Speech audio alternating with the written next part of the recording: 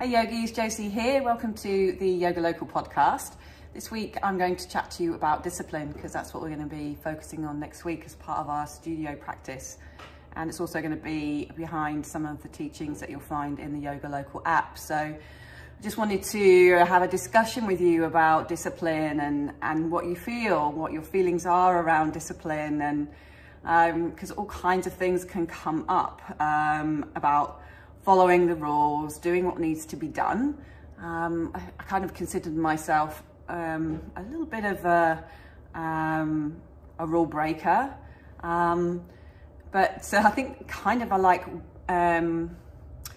yoga for the reasons that, you know, there are rules, but once we've learned the rules, there's also room for breaking those rules and moving beyond those rules. So it's a really cool practice for me to be able to explore things within the framework of a very reassuring map, right? A very reassuring map that if you follow, it will get you to where you want to be going, but also not so rigid, not so tight, not so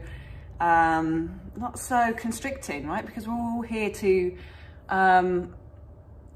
uncover our potential and who we really are, and you know that for you is different than it is for me, so there has to be that flexibility, right?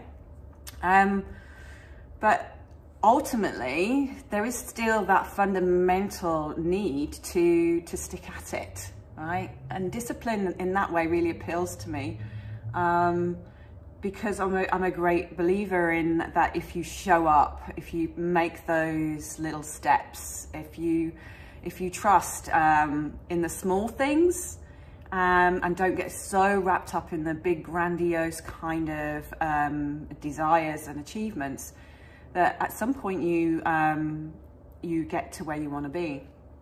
And discipline, especially when there's challenge in that discipline, is really tricky, right? We find it really hard to stick to something if it challenges us. So we've got to really kind of dig into, you know, what is it we want? What is it we want? And are we ready to go for it? We've got to pick ourselves up every time we fall. We've got to gently nurture ourselves back to what it is that we actually want. And discipline is that tool that will get us there. With discipline, you can kind of find that faith that everything will come if you just practice, if you just commit. Commitment is one of my key values, commitment and consistency. Those two things combined can have a tremendous amount of power. Consistency, keep doing what you're doing, or keep looking at how you're doing, right? Consistently come back to something. It doesn't necessarily mean coming back and just repeating it in a way that isn't creative, but keep coming back to it and revisit it. Like, does it still serve? Does it not still serve? And that takes that commitment, right? That takes that commitment to yourself to go there, and also challenge yourself. Like, did that work? Yes, no. Let's make another choice. A lot of the time we use discipline as that kind of word that is a word that we can use to kind of create that harshness, that rigidity, that like, it's kind of negative. Like, we can practice harshly. We'll practice in a way that is not nourishing, right? The discipline, it's a bit like, you know, Sergeant Major kind of energy, right?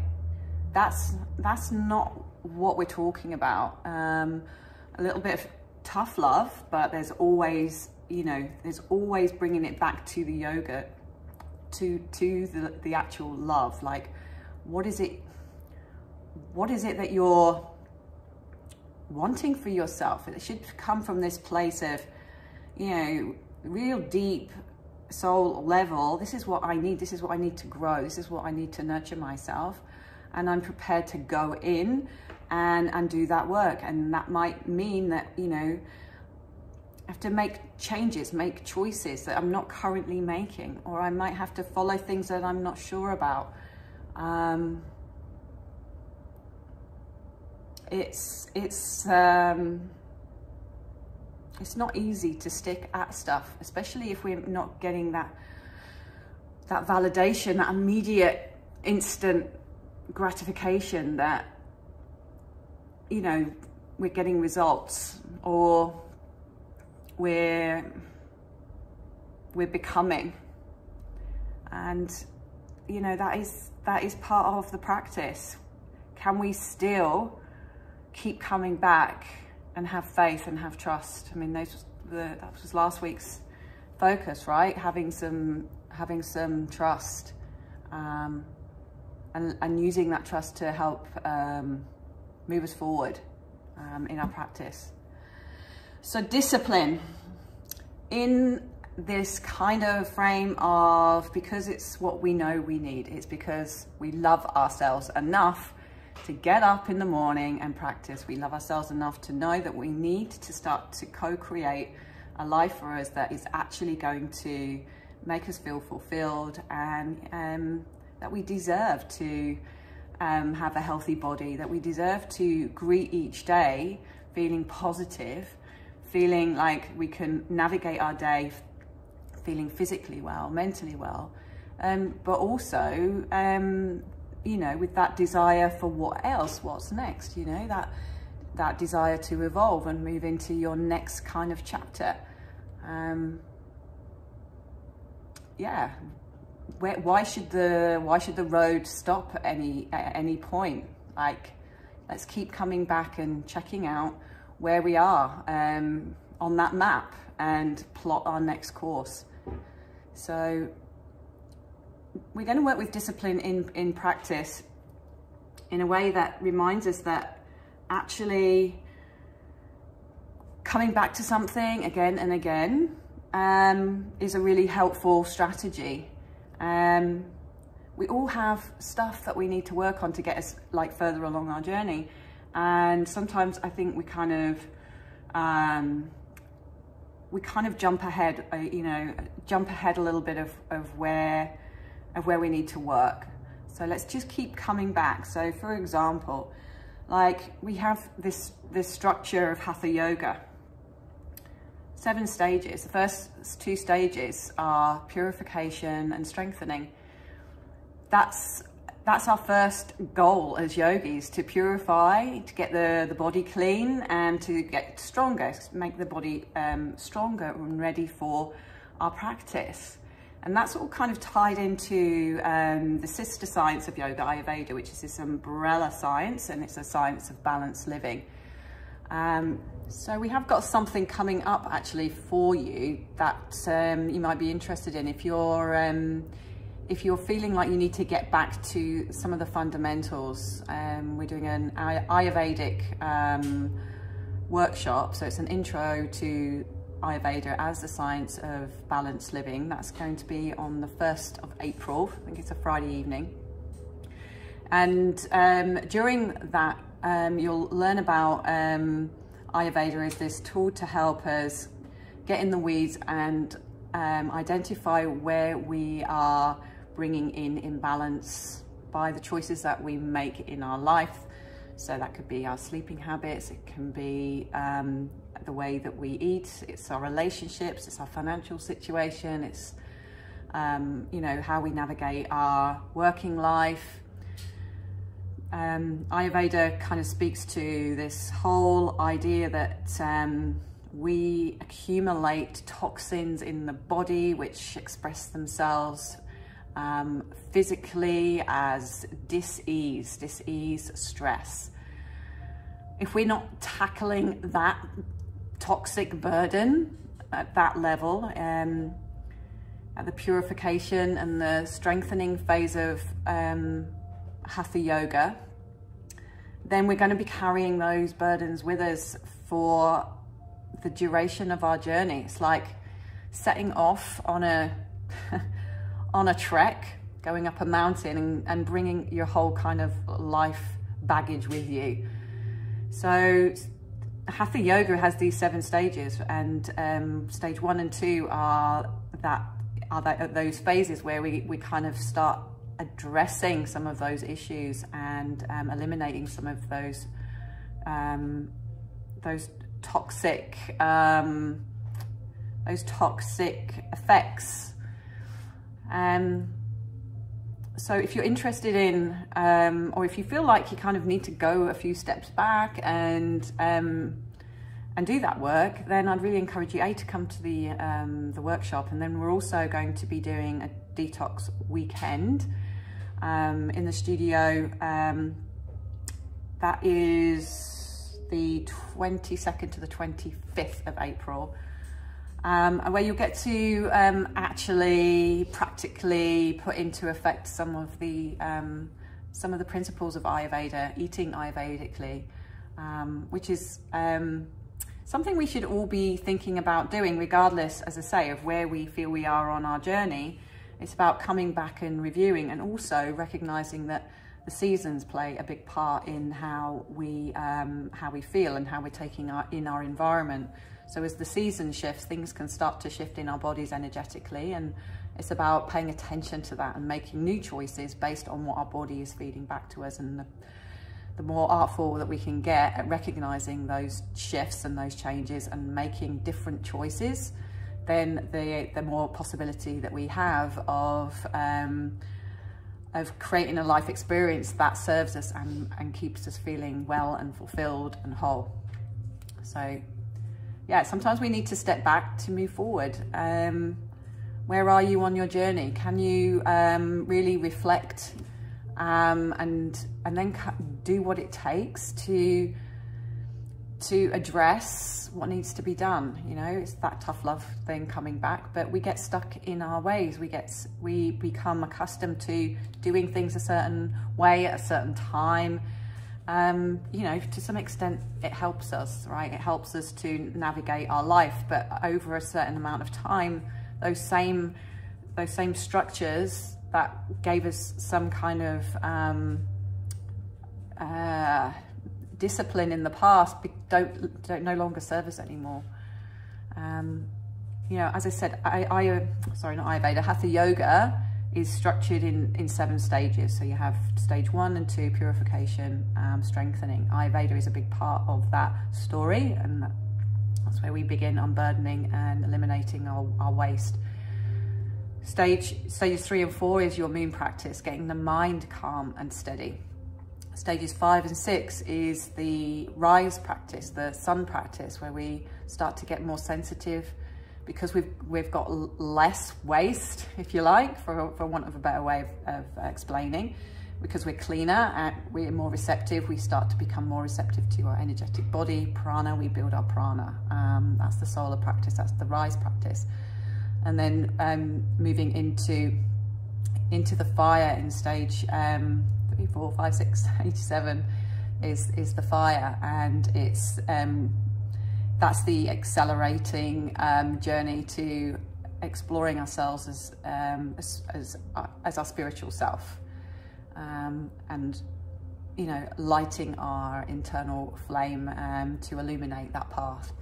So we have these different stages to guide us, but it's not always just a linear journey from 1 to 7. Sometimes we need to reassess. Like sometimes we need the fire, but sometimes we need the moon, right? We need the stability of the mind, or maybe things have changed in our life which make our imbalances, or start to create imbalances in other areas of our life, and we need to use the practice to help us through them. Okay, so sometimes it's a solar practice, sometimes it's a moon practice, sometimes it's a fire practice. And I know it's easy to just kind of carve out that hour once a week. This is when I practice yoga. But then if it's not serving you, kind of like you've got to ask yourself, you know, I don't want to waste your time. You don't want to waste your time. Let's really be efficient and start to create the necessary discipline that's going to help us move into our practice in a way that's serving, and not just something that we do. You know, yoga is not it's not entertainment. I think it's got a little bit lost in that. So I guess what I'm saying is that we should have the discipline to come back and reflect on how we are using practice to continue our journey in an evolutionary way. There is little chance of us accessing that connection to our spiritual sense of self, to be in the fire, if we have lost our minds. So we sometimes need to go back to the moon and do the work of getting into Apana Vayu, the grounding energy, the stabilizing energy, the balancing and equalizing energy of Samanu Vayu in our twist practices, which kind of throws us into a little bit of a dilemma, because we've carefully crafted out probably 1 hour where we get to come to the studio. Now, you know, this is where we have to challenge ourselves, because yoga isn't entertainment. It's not a nice thing to do. It is a nice thing to do, but it's not just here as a performance, as something just to fill time. This is well, if you want to be practicing yoga in what I consider yoga and what the tradition considers yoga, it's about actually following a pathway and to growth, to fulfill your potential. And if we're not prepared to, like, upset the apple cart every now and then and claim what is rightfully ours, we're not going to get any further. You know, it's a bit of a hard truth, really. We need to love ourselves, respect ourselves, honor the tradition, honor the strategy, honor the science, if we're really going to get towards where we want to go. And so that's going to mean changing things at certain corners, like, is it this way or that way? Where do I need to go next? What's the pathway for me? You know, we're all individual, and we are learning through our yoga practice what our needs are. And that's not in a you know, in an egotistical kind of, it's all about me kind of way. It's more about, like, honoring your soul's calling, like honoring your evolution, honoring your growth. You know, got plants outside. Some of them will bloom at certain times. Some of them need certain conditions for growth, right?